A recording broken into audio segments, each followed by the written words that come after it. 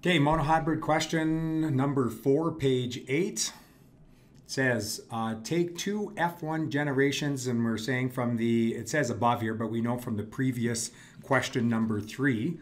So two F1 generations. If we go back and take a look at that, remember that all the offspring were heterozygous round.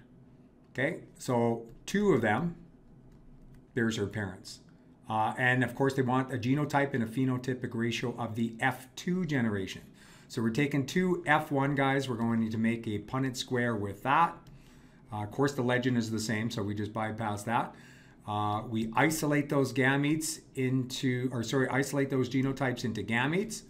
One parent on top. We don't know male or female, so it's arbitrary who we put on top or the side. Fill in the Punnett square. We see that that's round. Again, when we're filling in the Punnett square, we're simulating fertilization. That's also round. Capital R, little r is round. And the only one we have here is this last box, which is wrinkled. Okay? And our ratio, count the boxes up. Out of 4 boxes, 3 of them are going to be round.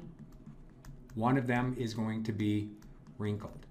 So in a previous question or somewhere in the notes there, we talked about this is a very typical ratio when both parents are heterozygous in a monohybrid cross. 3-to-1 ratio, you're always going to see that. So remember some of those patterns. The other pattern we talked about, if one parent is heterozygous, so let's just do this real quick. If one individual is heterozygous and the other one is homorecessive, you would expect a 50-50.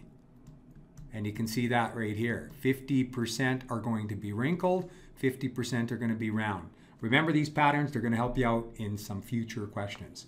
Thanks, guys.